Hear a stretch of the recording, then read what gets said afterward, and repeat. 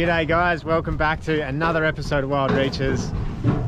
This is going to be an absolute cracker, I reckon. We're check out what's going on behind me here.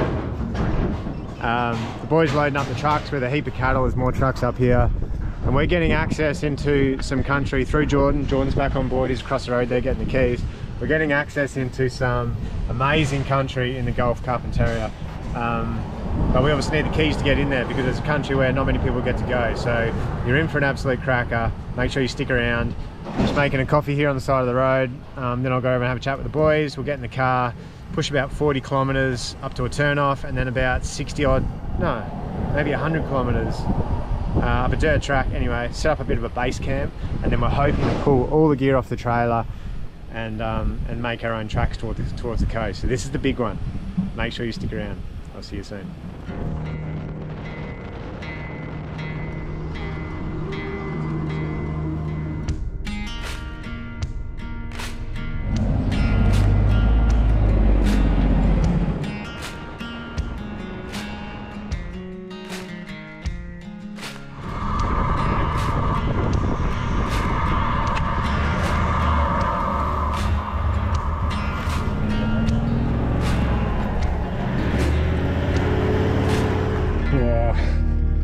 It is so slippery out here. I need a run up.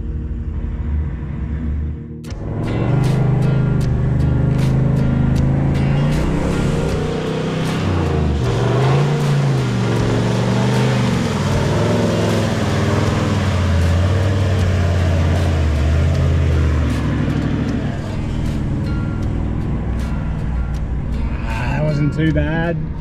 You just don't know what's on the bottom of them though. Like that second one was really slippery. That one then wasn't too bad. Yeah, it's a bit wet out here, eh? Yeah, it is. I wasn't expecting it to be this wet.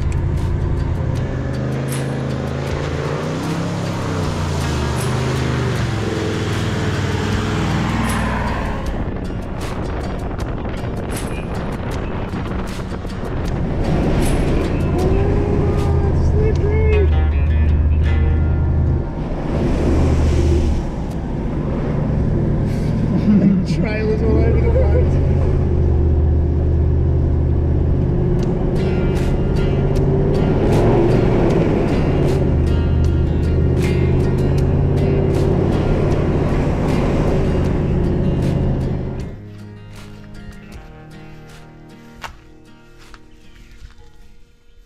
So nice. That's your electric brakes. Bloody electric brake stuck on again. I don't know what's going on with that. That was the same as back in season 5 when we crossed that river and got bogged. That's where I met Jordan. Electric brake stuck on, and this is the second time this trip where I've been going through some mud and I look in the mirror and the trailer brakes are just locked on. So if you know what's going on there guys, let me know. Oh yeah, we're here. This is going to be hopefully the base camp. And then from here we'll unload everything and push towards the coast. 3 crocs down there. Yeah, oh yeah. You see him in the water? One there. And there was another one. I think he's gone. Freshies, you reckon? Yeah. Little freshwater crocodiles. If you missed the last episode, jump back and watch that, because Jordan and I actually caught a freshie. Jordan had him in his hands, this beautiful little croc. We nearly kept him for a bit of tucker, but we didn't. And then we ate some catfish and some cherubins. So jump back and watch that one because it was pretty cool. Yeah, there's the croc out there, guys. You can just see his head, his snout and his eyes. So I'll send the drone up soon and we'll get an idea of what this place looks like. And then we'll start unloading. I can't wait for this adventure. This is going to be a cracker. It's going to be a good day. Jordan's never been to where we're going to go in the TINNY, so Yeah. it's a new experience for both of us. I don't think many of the locals from town have been quite as far as we're planning. How good does that sound?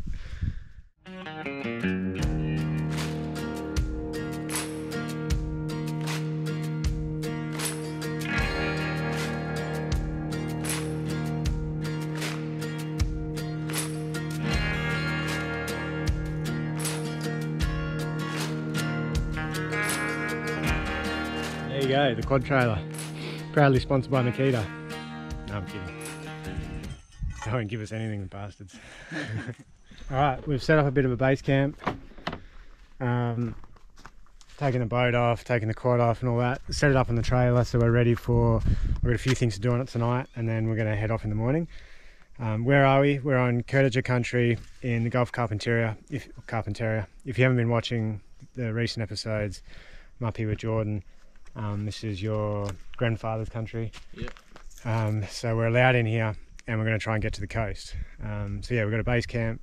We've decided to, because the track was so slippery and wet out here, we're going to jump on the quad now and just start pushing towards the coast and just have a bit of a look around, see what the tracks are like, see what the creek looks like with the tide.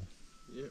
Because the other thing is it's a new moon. Well, there's no moon, so big tides, which means, you know, if it's a super low tide in the morning, we're not going to be able to get the boat in the water and head for the coast. It might be an afternoon thing, so yeah, we're going to go just suss it all out, see what it looks like, and then obviously have a fish. We've got the rods packed.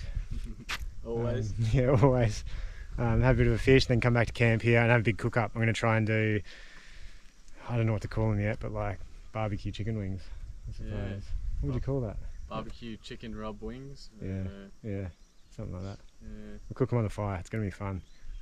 We should be able to have a good fire here, hey? Oh yeah, I Dig think a so. hole or something. Finally, cooking on a fire. I can't wait. So that's the plan. So we'll see you guys down the track. See you guys.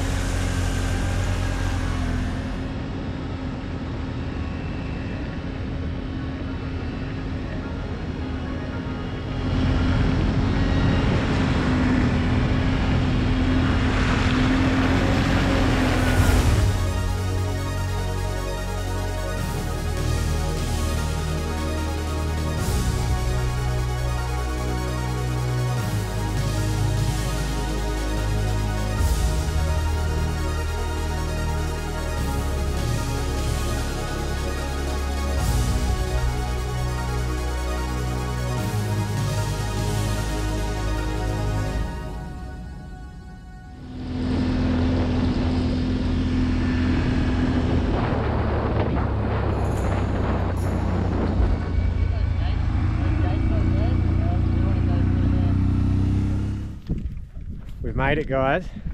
This last section here was super soupy through, like, there's a bit of a drain there. I'll show you guys later. We forgot to film it, but I might send the drone up on the way out so you can get a good look at it. But this is where we wanted to just come and have a look, whether or not we put the tinny in here and head to the mouth, or whether we go way further. But we just wanted to see what the track was like, make sure all the gates were actually open, or if we had to open any we could now that we have the key. But yeah, oh, the water's moving too. This looks good. This looks really good. Like I always say, saltwater crocodiles are in this water, so we're going to be extremely careful. But yeah, I suppose we'll just, for the afternoon, just check this area out, walk around, flick a few lures, see what we can find, then go back to camp and have that big cook up. Yeah, we'd get the tinny in right there. And this is like a mid-tide, I think. It's probably about 3 o'clock in the arvo. I think high was at like 6. Might be a bit different on a low tide. You've normally got a lure in the water by now, mate. What's going on? Oh, still getting set up. Got those. Yeah, the little travel rods take a bit, eh? Yeah, but they're good. They are good. I like the action on Yeah, they're not. There's like a really good rod, hey? Yeah. You normally have to sacrifice the quality of the rod to be able to pack it down like this, but these things are bloody good. I'm going to do the same, set my rod up, get a lure in the water. Alright, a couple of little bit of fishing chat. I'm going to try Helco Laser Pro. I think this guy's about a 110 or a 120 model. Oh, there you go, 120, 2.5 meters deep. Really good action, nice colour, and really strong trebles. So I'm going to give him a go. Pretty much my go-to lure, as you guys know, is the Slim Twitcher. But I do like to mix it up because I know the Slim Twitcher works, especially in that colour, that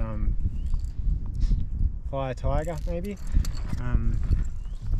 Yeah, we all know it works, so I like to try new lures, and then I can tell you guys what's working and what's not. But I can almost guarantee Jordo's got a slim twitcher on. I didn't see what he put on, but I'll do you guys a deal. If he has a slim twitcher on, you guys get nothing, because that's my guess. If he doesn't have a slim twitcher on, I will send a slim twitcher to whoever made the first comment in this episode. So if no one's commented yet, comment below. You'll win a lure if Jordo isn't using a slim twitcher. Let's go have a look. Hey Jordo, what lure you got on? Oh, a slim twitcher. In the pink one? Yeah. I just got a hit right here. Did ya? At your feet too. Sick. So Jordan mastered the art of catching catfish in the last episode. Yeah. I reckon I saw him hook about 30. I don't want to ever see a catfish again. Here's a red hot tip for you guys. If you're starving in the bush, don't shy away from eating a catfish, because we did it in the last episode and it was surprising. Fresh water catfish from a brown water lagoon, and it was actually delicious. I really enjoyed it. Bit of salt, a little bit of Tabasco, and you see the way Jordan's positioned there. He's positioned himself ready for a saltwater crocodile to come jumping out of that water. Oh, he's out there. Jeez, it's so hard to watch and film. I just want to go fishing. Maybe it's, yeah, in that shadow over there on the other side. Oh, this looks good. Oh, he's right on the edge of it.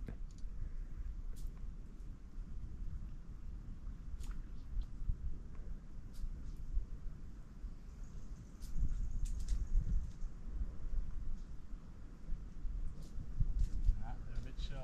Mm. Might have to pepper it a few times. I think we're going to go for a walk down to the next corner. Actually, I might have a couple of casts here while I set the camera up. If you want your merch, www.wildreaches.com. Shirts, singlets, long sleeves, kid stuff, a couple of different colours. There's like a green colour, there's the black, and then there's and the palm cockatoo shirts are back in stock. There's heaps there, so go check it out.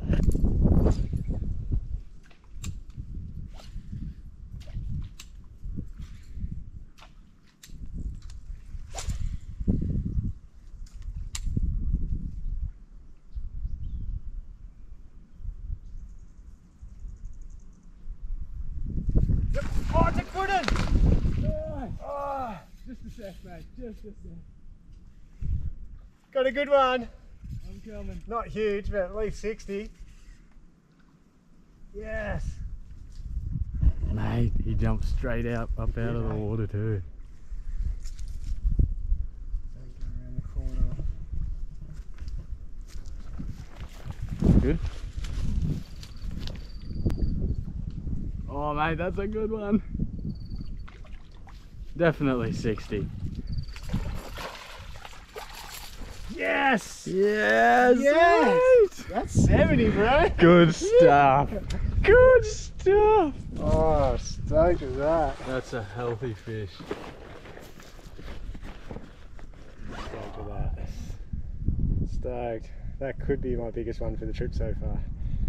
But I think it is. pushing down to the mouth, they're going to get bigger. They're going to get bigger. Oh mate. Thank you, buddy. You just made my day.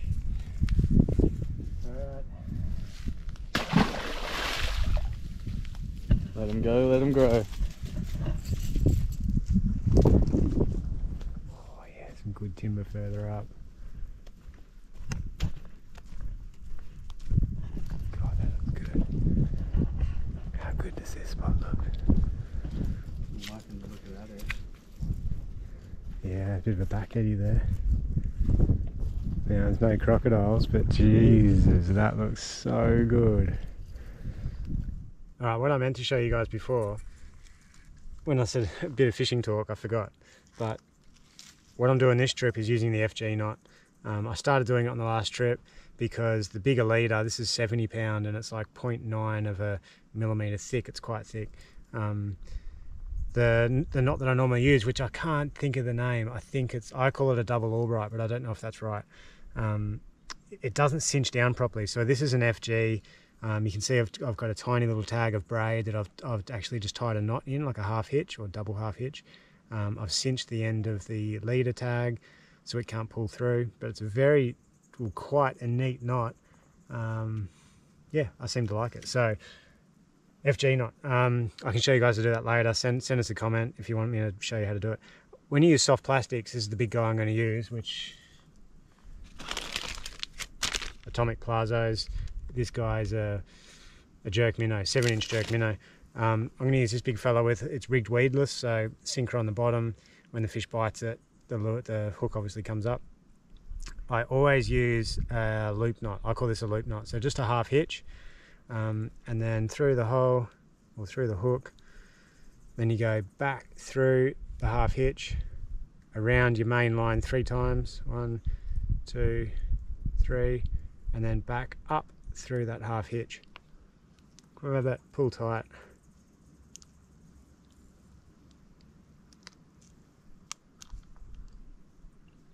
Okay, there you go. And the reason for that, I always cut the tag off, but the reason for that is then the plastic can swim freely on that loop, right? If you were to do a solid knot to that, it's not going to swim properly, as opposed to, you know, it can just do what it wants, like that. There you go, guys. Bit of fishing talk.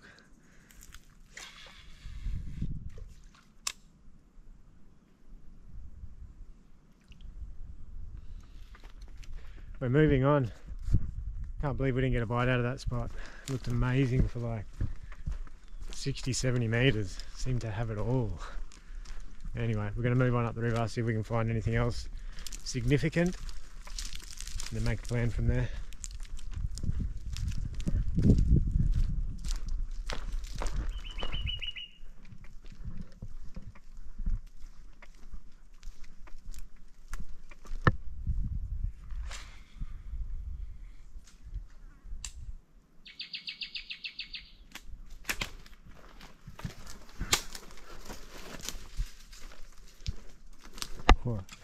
See, the pigs have been in here.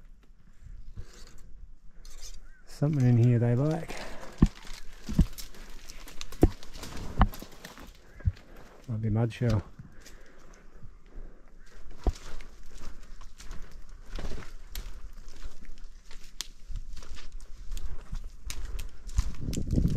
Yeah, we get a cast out there maybe.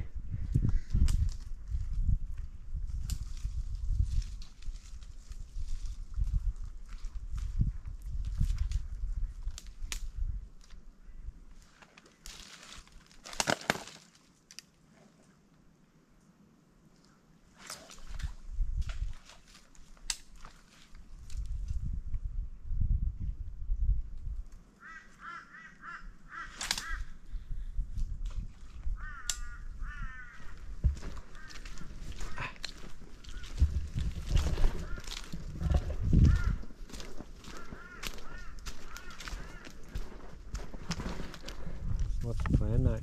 What do you think? Maybe get back to camp, sort something out there, and get dinner prepped. And then tomorrow, do you think we put the boat in here, or do you think we push further down towards the coast? well, because that big gate up there is open, we could push even further to the coast. Hopefully we can get to that 3-ways where this creek runs back off. Yeah. That other 3-ways. Yeah. Yeah, I mean, the further that we can get to the coast, the less we need to worry about the tide to get back. You know, if it's a lowish tide and we want to come back up, the further up the river we got to go, the more likely we are to get stuck. So ideally we push as far as we can on the quad. Yep. That'll be fun. Give that new trailer a workout.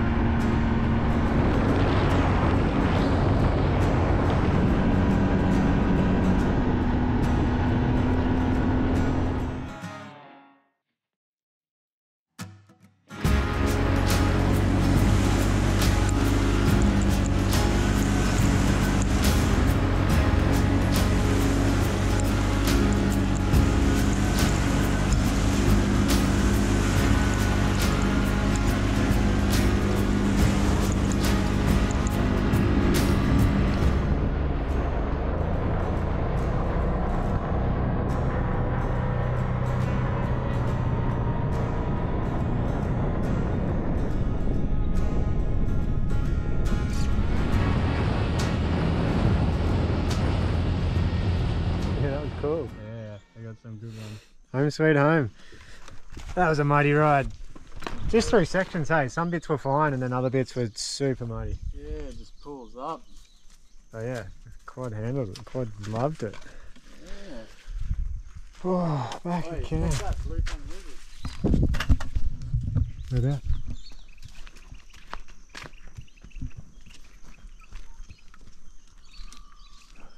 He's big. Has he got a hollow? Yeah, he went into the hollow. Yeah, he's big. All right, I might get a fire prepped. Get dinner prepped. I've never done this chicken before, so I'm just winging it. Hopefully it's good. But it's basically like buffalo wings, you know, like barbecue chicken wings, which is going to be bloody nice. It's just a nice change up, you know, when you're eating lots of fish. It's nice to throw some chicken in every now and then when you're at base camp and you got a fridge and a camp oven. Here they are. Oh, nice. They're ready too. Thawed out.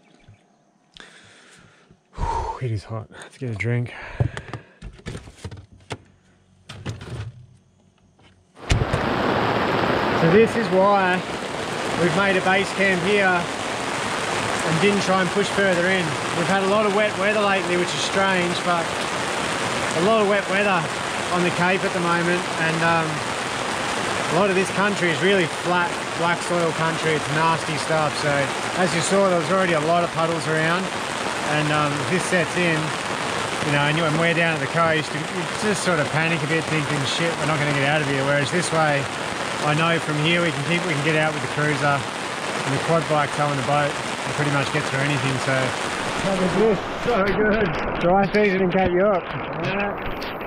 At least we get a good wash. Good shower. Yeah, you can see how it all runs off though. Look at this. It's just that little bit of rain.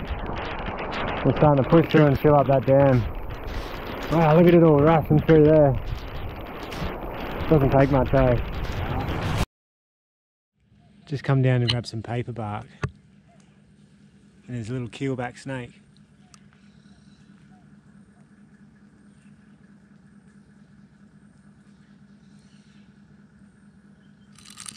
How cool is he? Maybe he's just come out with that rain. Out to knock off some frogs or something for dinner. He's beautiful. Alright, yeah, I've just come down to get some paper off the Melaleuca. Normally you can rip off, yeah, see that, and underneath it's a bit drier, which is going to make it a lot easier to get this fire going. Beautiful, that should do it. Where's his snake gone? We're getting some really good coals under there. So the idea then is, as I said, I didn't have much of an idea how I was going to do this. I thought I'd do it all in the camp oven. Thank you to Rick for supplying the camp oven.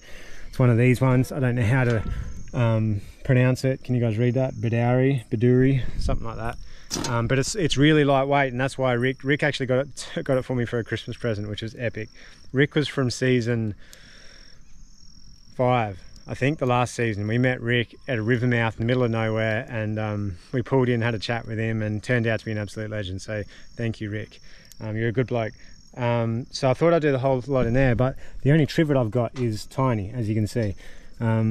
So I think what I'll do is use the Osprey. Now, I absolutely love these things. This is another product that you guys have got to get around. This is the Camp Bry by Osprey.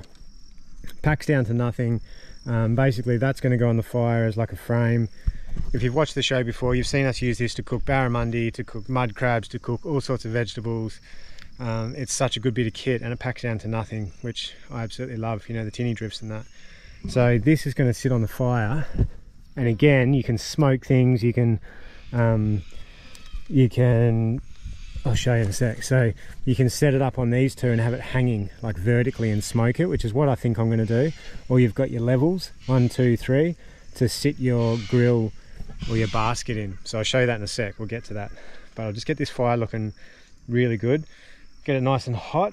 Now that we're cooking on the flame and not so much on the coals, it's good, we're pretty much ready to go. So I'll just get this chicken ready, and then we'll get it on the fire. How's this afternoon? it's gone from like a downpour and flood to just absolutely beautiful. This is my favorite time of day, guys. This color in the sky, you know, the cast these beautiful shadows everywhere is just magic. So I'll get the chicken ready and I might even send the drone up, show you guys around. Love it, love this stuff. All right, time for a cook up. Now I'm going to risk it without a microphone because I can't be bothered putting a microphone on, and there's no wind. Should be okay, there's no background noise. What we're going to do tonight is like barbecue wings, like I said earlier, like buffalo wings, but I have no idea what I'm doing. Now this is inspired by a fellow named John. Actually, let me get his. I have no reception, but I can see. All right, this is inspired by John, who is the_gourmet_camp_chef. The Gourmet Camp Chef. Now John also runs the Australian branch of Frontrunner, which you see, you know, all the roof racks and stuff that I'm running this season. Amazing gear, the boxes, storage boxes, bags, anyway, all that kind of stuff. He did inspire me with this. He said you should do it. I've lost the recipe, I have no reception, so I'm just going to wing it. I'm going to use onion powder. These are like the basics that I always carry. Onion powder, that's cumin, sorry. Onion powder, garlic powder, cumin, like ground cumin, and paprika. I'm going to load it with that, salt and pepper, and some peanut oil. I'm going to put all of that into a bowl. Now I've got some big chicken legs here. So yeah, I'm going to drop all that into there, smother it all up, get my hands in there, make it all like completely covered, and then I'll take you over to the fire and show you what's happening there. So I'm going to dump all that in there, all the chicken. Might wash that before I put it in our bin. Load it up with salt.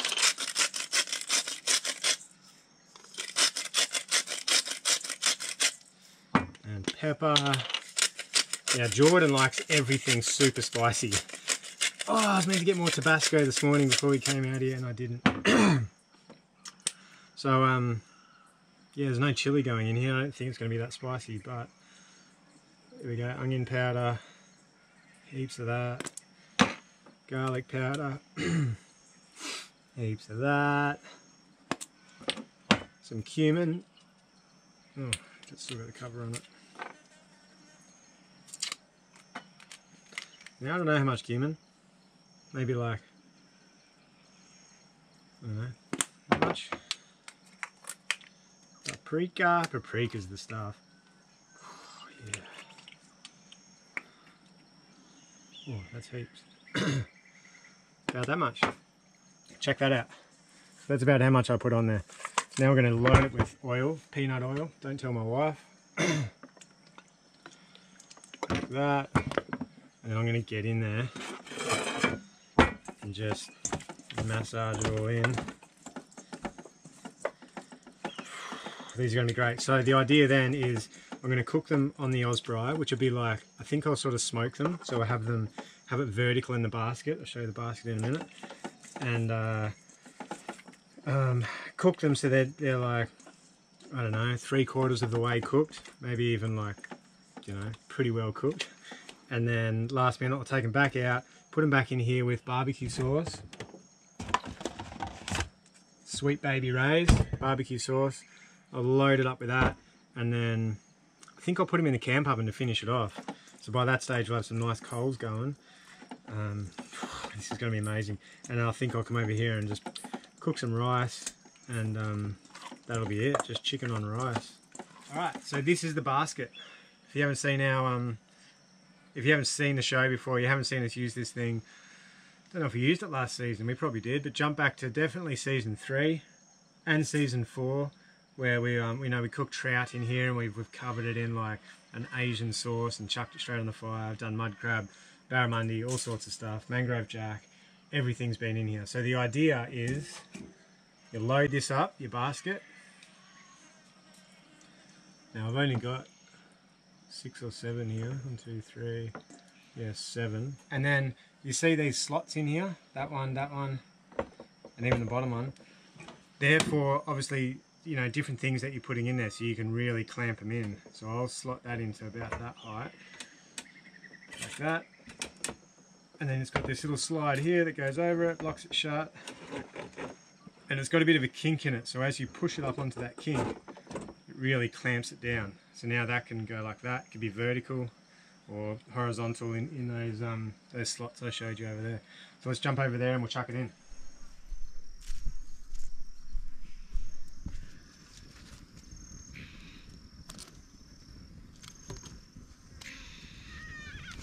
That is hot, hot, hot.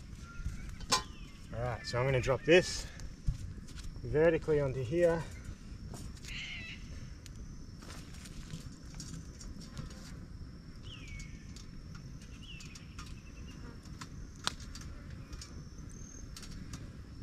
Look at that.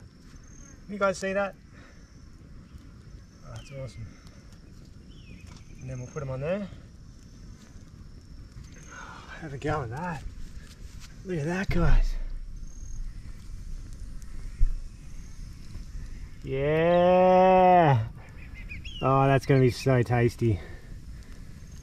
So yeah, the idea now is basically let that cook. Like I said, like 3/4 of the way, maybe a little bit more. So the chicken's pretty well ready, and then I'm gonna cover it in barbecue sauce and throw it in the camp oven. All right, I'm gonna go prep the rice, get the drone in the sky. Absolutely magic.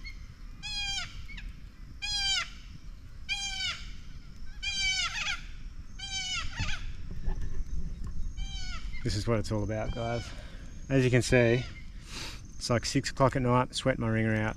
It is really hot up here still. Obviously the fire doesn't help, but yeah, it's hot. The middle of the day is bloody hot, and then this time of night it's just starting to cool down. This is why I love it so much. It's getting cooler, the colors come out, it's magic. You start to feel really good about the next day, get excited for the mission, and then get to send the drone in the sky and see how beautiful this country really is. Heritage country. If you get a chance, get up here, talk to an elder, try and get shown around, come and experience this.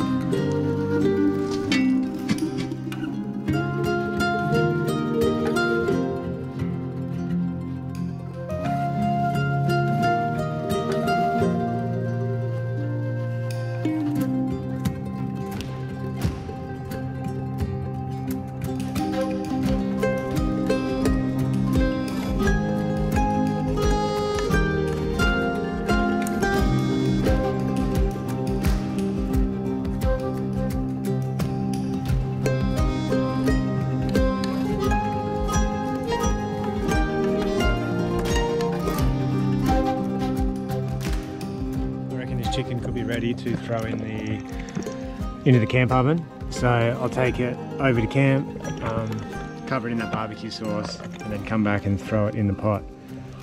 And I'll film as much of that as I can. I just got to get my glove because it's going to be extremely hot.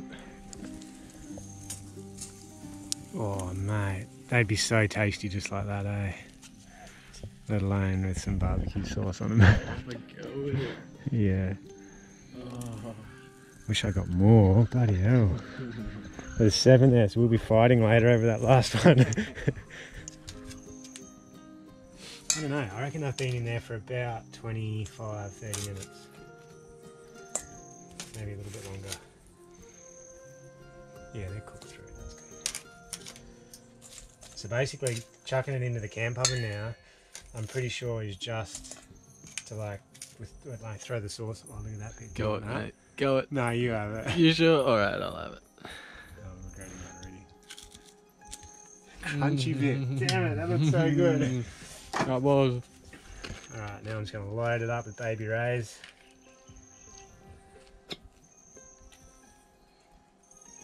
Lather it up. I was saying we forgot to stop and get Tabasco. Mmm. Getting a bit short on Tabasco this trip. We'll save it. We'll save it for when we need it. Yeah, that's true. That's pretty well it. I'm just going to chuck it in the camp oven like that, and then hopefully it's just going to sort of crisp it up a bit. All that heat and the sauce. I don't know, that's the idea, I think. So let's go throw it in the oven. Yeah.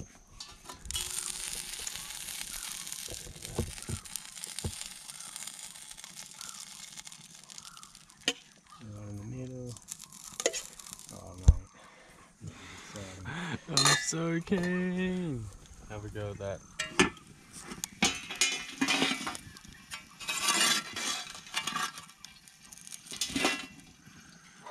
It's hot. So. Yeah, 10 minutes and then we'll be eating. Oh yeah. Yeah, it smells good, hey? Yeah. I just wish we had more. Why would I buy 7? Damn it. Alright, let's get it on the plate. There you go, guys. How good does that look? So simple. Just like a handful of ingredients.